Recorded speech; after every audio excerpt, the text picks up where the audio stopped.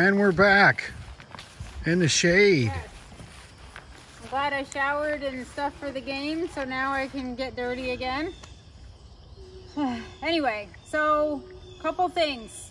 When I moved this, I moved it into the direct sun, and they always pout. Some people will like probably yell at me for transplanting in the sun, but it is cooler temperatures at night. It's actually looking better than it did, but you just keep it well watered, and after like a week, it's gonna finally keep itself happy.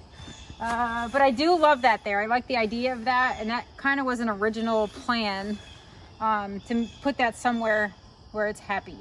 And then I kind of like, I'm moving stuff around because I'm trying to kind of get an idea of space and feel for the garden. So like the grasses, I feel like the grasses are like this soft tuft, although we're not going to see these until late summer. So I have to remember that when I'm putting them in. I kind of moved the hydrangea from this spot, but I don't know if I like these here, but I like them kind of grouped. So what do you think? I don't know. I'd go nuts trying to figure this out. Oh my God. So when we got home, I have to show everybody this. When we got home today, I'm like over here and I pulled out those daylilies right there. Actually, look, right on the lawn behind you. Yes, I know what daylilies. Well, there's a big clump. See the size of that thing? You did that all yourself? Well, they're not hard to pull out. And then I'm looking, and check this baby out. Look at the size of this praying mantis. This is number 2 for the season. He's massive. He may even attack me, but look, from my hand. So this is the size of my hand. Oh, I'd love to see him get, I don't want to see him get a bumblebee, but I'd love to see how the way he catches prey. But anyway. He's looking at you. I know he is. I should tap him on the shoulder and be like, hey, buddy. Do you know they turn their heads 180 degrees? Oh, no, don't get too close. Hello. He might grab my phone and throw it. Anyway, how big is he? What's on his back? Is I don't know. Don't back up. You're too close. Stop interfering with things. Oh, yeah. Seriously, you're too close. Listen to you.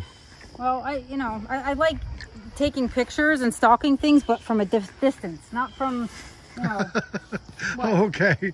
What? From a distance, stalking from a distance. Yes, that's usually what stalkers do. I mean, I stalk, like, certain things don't care, but I don't know. He's a little intimidating. The way I see it is, it's my property. I pay the taxes, and until he does, I will get as close as I can to him. Well, yeah, but I'd like to keep a few of them around. So that means we have 2. What if that one's a male, or that one's a female, and the other one was a male? Then one of them's dead at this point. Well, it's possible. But that means we have more, so that's exciting. So one of them has to die if you get your wish, right? Your little pod. Well, they don't overwinter. They overwinter in an egg case, the babies. So yeah, I mean, it's sad, right? Oh, look he's gonna get the bee. He's gonna get the bee. He just reached for him. He's gonna attack the bee. That's probably why he's here.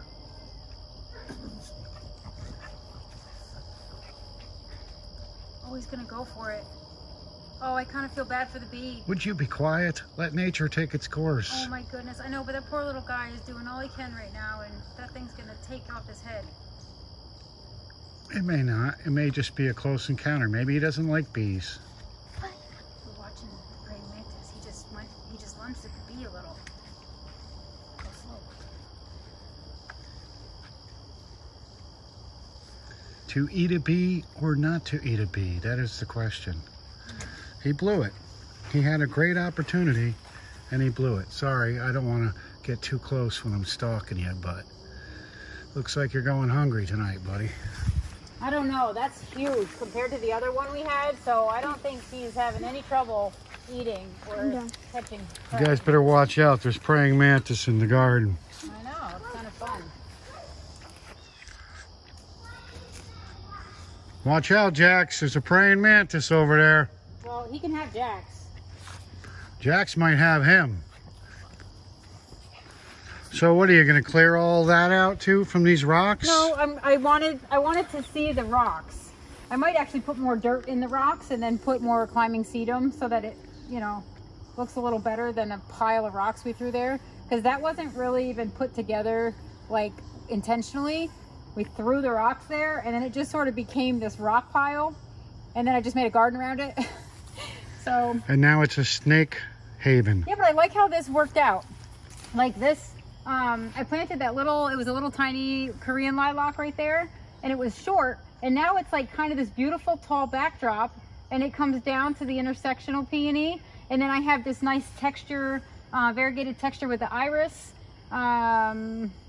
You know, there's some daylilies in there. I'll move those because those are they're too short, number one, and I feel like they need to move over just a tad. Aren't some of your daylilies still in here, your special breed? Yes, yes. Some of them I put in the cottage garden though. They actually got prime real estate now. And then when I was pulling plants out of the sun garden and dividing up, I have some euphorbia starts that I potted up.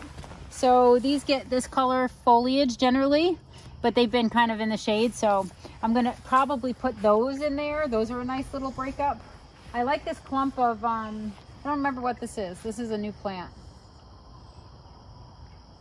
But there's a, you know, those went in this year. I can't quite remember what the name of them is, but they get these bright red flowers. And then they look like strawberry leaves, and they have like, it kind of looks like they're edged in silver. So, I don't know. So there's a plant you don't know exactly what it is. I have to dig it, and it's hard. What? There's a plant and you don't know exactly what it is. No, it's new, and honestly, I don't have the ambition to even look at it right now. So I'm trying to decide. I do think this needs a shrub there. I've tried the grasses. I do think the shrub needs to go there. Because this is going to fill in, and this, you know, I think it needs the shrub. I'm striking out with fitting my grasses in, unless I put them 1, 2, 3, or maybe even 2. I could put them here. Put one there. Maybe only use 2 of these guys. And put the other one, because these are shorter grasses. And maybe just put them on the edge of this garden. Ugh. And then have like the fountain in the center. Maybe I'd have to lift that up a little bit so the fountain is up higher. But these are going to grow, you know, kind of wide, and this would have to come over a little. And then I would have like some fall interest here when the roses have kind of... Are the goats getting the boot from this? No, I love the goats. Yeah, it doesn't look like you love them too much. Not right now. I'm busy. And then this one could come on this side. And that would give this a nice rounded kind of soft texture. And then in the summer, these would just be loaded with roses. I'd have a little fountain in the middle. You know, what I think is going to happen is I'm only going to be able to use one shrub, either the hydrangea or the weigela. So I think actually from a spring perspective, I think the weigela is going to be better. But then again, yeah, I think the weigela is going to win. This is also a rebloomer, so I would have bloom not only in the spring when it does its thing, but it would have rebloom throughout the season. So I'll do that, and then I'm going to put some cone flowers in. I think some maybe taller patches for now, until I figure out, maybe I can put some low growing perennials in here, like the euphorbia, just to see how it shapes up next year. And then I can, oh, you know what else I have is the lambs here. Do you ever write them down, like your ideas? Oh, I have Catmint too. I don't have to write them down. I honestly, if I write them down, then it's like I'm wasting all that time writing when I can just be moving it and figuring it out myself. Quicker, probably. So like these, they bloom pink, and this is such a massive clump of these that I could separate it into worms. I could separate it into probably 2 sections maybe, and maybe I put them, you know, in between where the shrubs go. You know, I could also put daylilies back here because the foliage is going to be shorter, and then the flowers come up. Let's do that. I'm going to do that. Except I have to figure out which ones I want to put in there. Which ones shall we do? These were, which, I have to remember what's what now.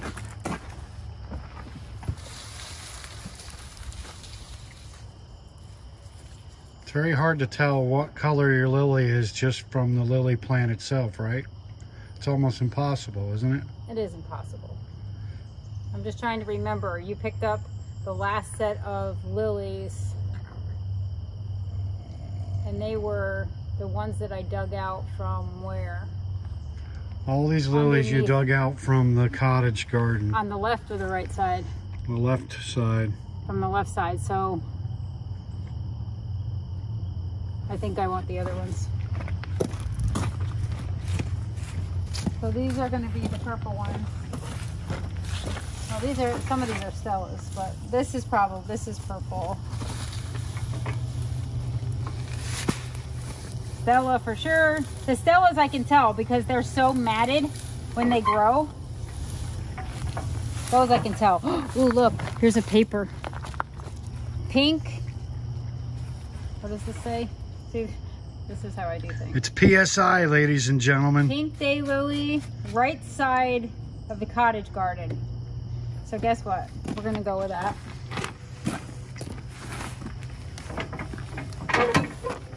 And we're gonna take this massive clump and we're gonna put it there. It's kind of a little similar to the grass, but this looks like, I wonder if I should take some of my expensive daylilies that I just put in the vegetable garden, some of the really like great ones, and put them in there. Where are you eventually going to put them? You're not going to leave them in your garden, right? No. Well, I want they have to have I can't just put one daylily fan here. It's got to have a clump. Otherwise, when it blooms, it doesn't make an impact. So, oh, I have some white phlox. Put some white phlox in. Hold that there. These are all Stellas. So these.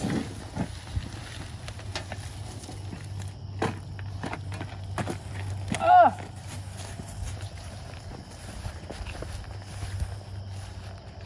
Now, a lot of the reasons you're having a hard time is because you have so many choices, right? Most people wouldn't have as many choices as you would when they're designing the garden. Well, or you could pick what you wanted. See, like, I kind of wish these were, I kind of hope these are purple, but if they're not, I'd have to move them next year. These are catnip fruits. But you know what? If you did move them next year, it wouldn't be anything new. Correct. So I'm gonna put like some catmint here to spill over, some catmint here, because catmint blooms earlier. Like this blooms pretty early in the season. So isn't putting catmint near a bird bath kind of defeating the purpose? Well, that is for our cat, yes. It'll be the bird bloodbath now that we have catnip. Yeah. Luring all the chickadees to their demise. Yeah, it would be kind of contradictory. And then this is calamint, which I love. And I'll probably just throw that in somewhere because it's a good bloomer. Look at those pretty flowers. This thing's been yanked out for like 4 days and it's still got beautiful flowers. So that might come in to play. So yeah, so maybe a little lavender spilling around the edges. The grasses are going to be shorter. They look tall right now. This is probably the tallest they'll ever get. And the roses will just fill in, I think, here. And then maybe if the bird bath isn't tall enough, I could do a trellis in here with like a clematis. So that's also an option for spring if I wanted to do that. But I think I'm going to plant this. I think I kind of like this idea. Watch out for my goats. So I think I do. I think I'm gonna, I have to figure out, like this is probably gonna come out a little bit more. So it's almost on the edge, and then I'll have the catmint spilling. So how many years before those rose bushes like develop fully? Actually this year they really, actually you can tell. So this one did really terrible. It got eaten by deer. It was just like, bleh, it was annihilated. I cut it all the way back. I cut the whole thing back to the ground, and this is what happened in a month. So it's starting to put up, it's starting to establish. These looked great up until like 10 days ago when the deer ate them. So that one was loaded with buds. So these will be fine. These are gonna fill out next year. I'll have plenty of, look at Japanese beetle. We'll have plenty of roses. Off with your head. But you're pretty much going to have to trim these to keep them in line, right? Because well, this one. The thing is, this looks leggy, but I'm not cutting anything right now because I don't want them to encourage it to grow. They have to kind of go dormant, and then in the spring, you'll cut back. This one will probably get cut back all the way because it's got very spindly canes. And if you remember, I had planted those in the patio garden. They were not like, they weren't getting enough sun. And so this is going to be great for them, but they got moved at the end of June, I think, whenever I put this rose garden in. So it was really like, I kind of stunted them. I moved them after their roots had wanted to start putting out like nice feeler roots, and then I stuck them in kind of crappy soil, and I was like, there's a rose garden, and expected them to do great things, but it wasn't fair. So that's that. So I think I'm gonna plant this up. I like rose grass, rose grass, rose grass, and I like the catmint tucked in on the border. So that's my next plant. I'm gonna plant up. Good deal. Well, we'll see you when you're done. Yes. Mom, can I see that? You kids got your working papers? Phew, I know, I hope they're not expecting a paycheck. Maybe dinner. Oh, yeah. Can I have a paycheck for me? Can I have a paycheck? What do you got going on here? I have a root-bound grass, which is not uncommon, but yeah, it looks pretty gross. Oh, don't put the rocks I got stuff. Before I plant it, I'm gonna rough it up a little because you can't expect the roots to go out and branch out and be productive if they're all tangled in each other. And I'm kind of ripping them. They're not trying to, but they do have to be like loosened a bit. And you'll get there. So when you buy these plants from these box stores. I don't buy from box stores, so I don't know what you think you're trying to say, but I don't buy from box. When you buy plants from someplace and they've been in pots for too long, sometimes you have, you know what, it's really not best to buy the ones that are root bound, but grasses are kind of known for this, especially if they've been in the pots a while. Yeah, but how would you know it would be root bound? I didn't. Well, how would you know if you were going to buy a plant? Because you can pull it out. Look at this one. You pull it upside down and you hold the dirt with your hands and you can pop off. Take the pot, Emma. See, that one's not as bad. That one's really bad. Go ahead, put it back on. So you can check like that. The little 1 gallon pots are easier because you pull them out and you can pull them upside down and hold them and see. Maybe you could get Jax to help you. It looks like he's got his tongue bound in Cleo's ear over there. Whoa! Jax. Come on, Jax. He likes to taste of earwax. Why do you have my ring in your hand? Go put it on the table. And I mean put it on the table. Okay. So when I ask you later, where is it, you're gonna know. Like, this is too hard. There's like a... Oh, come on, you're the same weight as me. You put some muscle behind it, boy. Gotta work for that allowance, Right? kid. You think it's easy to garden, huh? So I like the way this is looking. It does look pretty good. So then you have to go around it. I know, there's no way to go around it. Really? There you go. I just popped it out. Thank you. This is generation, I tell you. Gotta show them everything. No, you don't. I helped make this garden. You know that? Yeah. So we're actually making progress, folks. I don't think she's going to be moving these plants now that they're planted. I probably should have changed my clothes.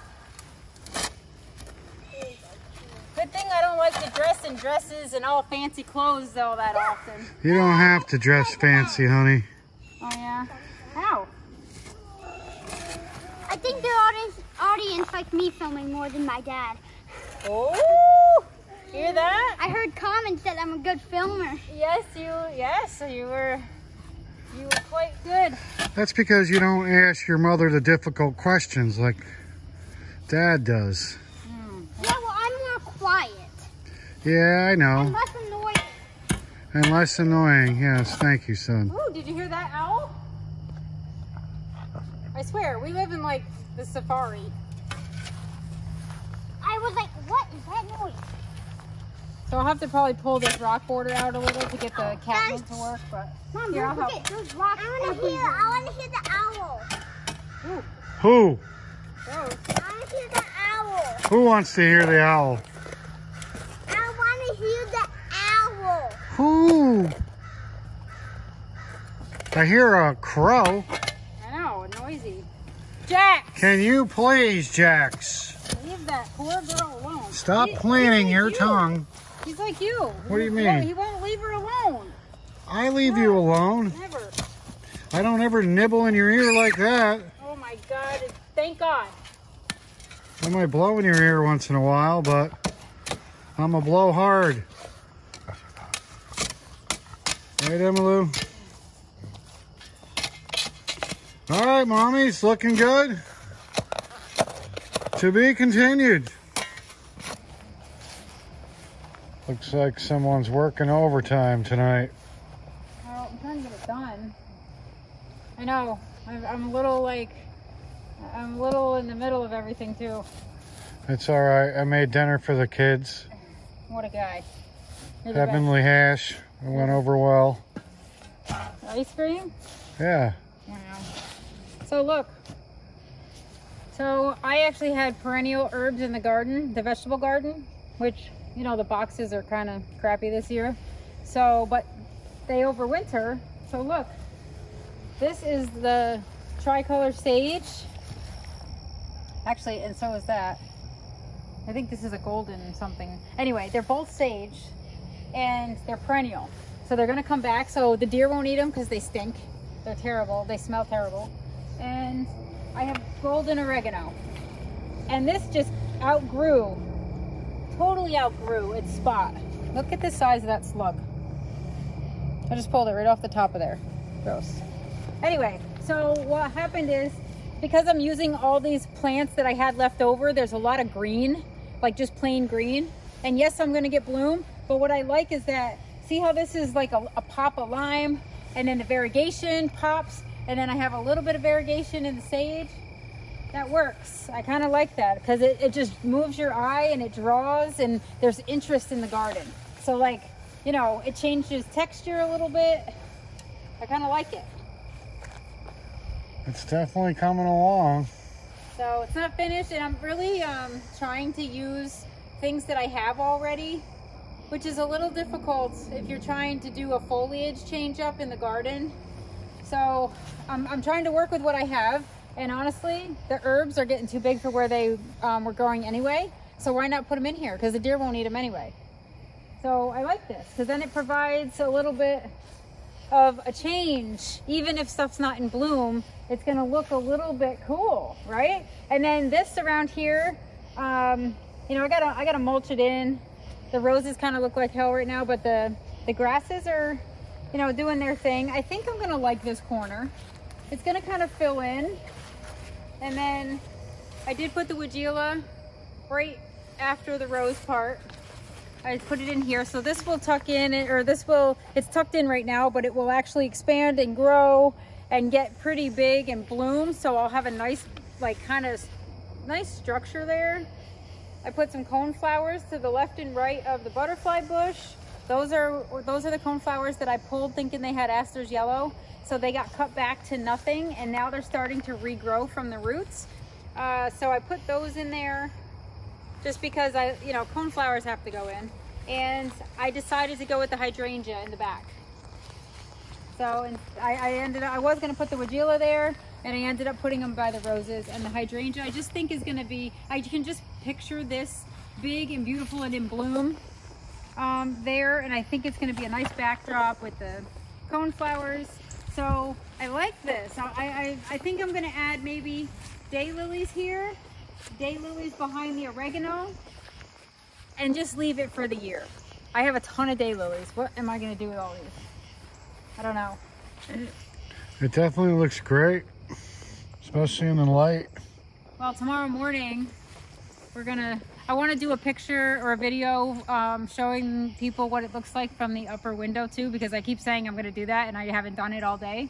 So not bad for starting the edging last night and then getting all of this done. Like, this is kind of a one-day garden creation, or expansion, I should say, because the rock garden was done.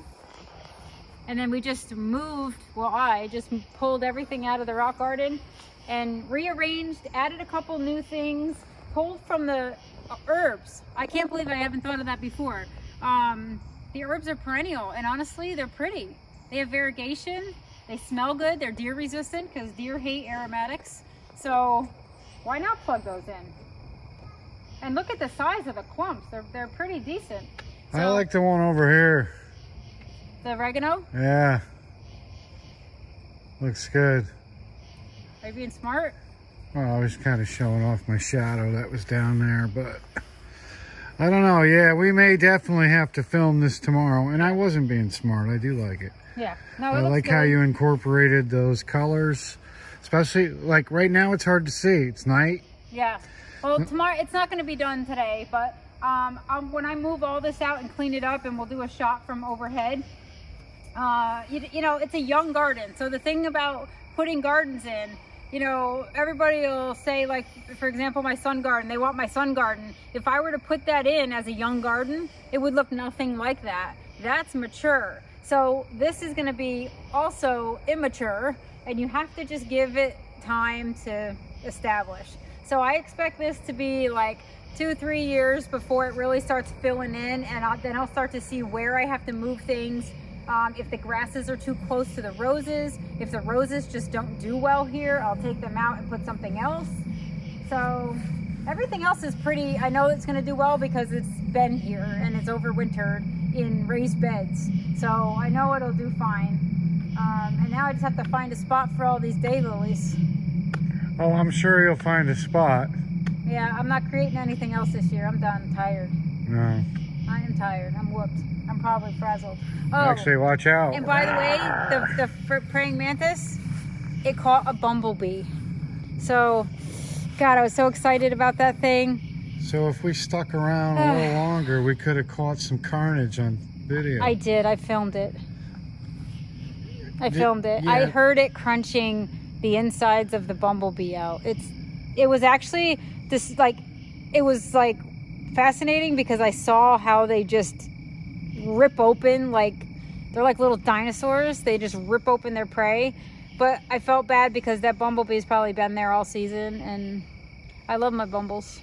So I was like, you know, it wasn't my favorite thing to see, but I learned what they do. I don't know if I'd want a ton of praying mantis here, unless they're gonna start chowing on Japanese beetles, but I learned today. Wasn't one of those like, oh my God, I'm so excited moments, but it's the circle of life. It's nature. I know, but he could have chose something I don't like. Sometimes it becomes a square box. Can I just put things like, can I collect a bunch of Japanese beetles and put them on a little tray and be like, here, feast? I'd fill them up on that.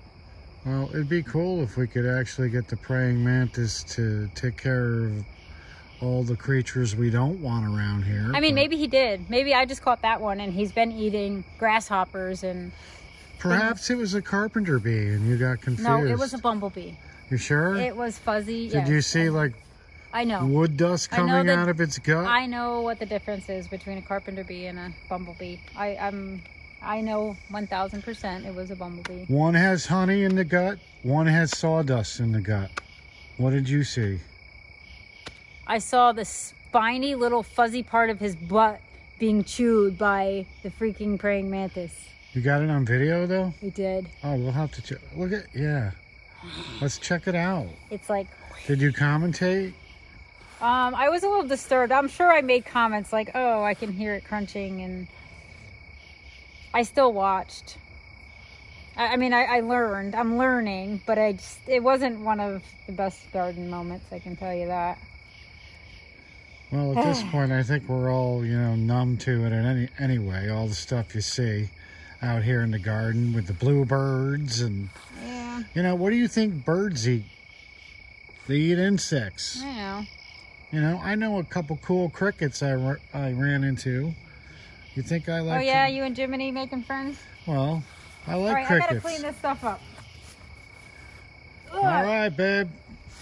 You did great. Onward. You're the best. Watch out for that praying mantis. I ain't worried about me. Okay, as promised. So this is the view from upstairs. And one thing you can do is check the shape of your garden and make sure that you like what's happening, like how it's shaping up. And honestly, I'm okay with this. It might have a pretty steep point here. Right there. You see how it's like kind of peeking there? I might soften that a little bit. Just soften that edge up just a tad. But other than that, I kind of like how it's looking. It's got that sort of kidney bean shape, which is sort of signature here for some reason. I think it just works. And it's an island bed. So, you know, it is viewable from all sides, but primarily from the interior, which is near like where you would enter the vegetable garden. So I'm liking it so far. Not bad for a dig and divide garden. I added a few new things, but the rest of it, I'm pretty okay with the shape of this as I see it. Let's go over to the other window. Which needs to be opened up. And as you can see, it kind of follows suit with the cottage garden revamp that I did. Added the bench, kind of love the way that's shaping up. And then also the sun garden, same meandering borders.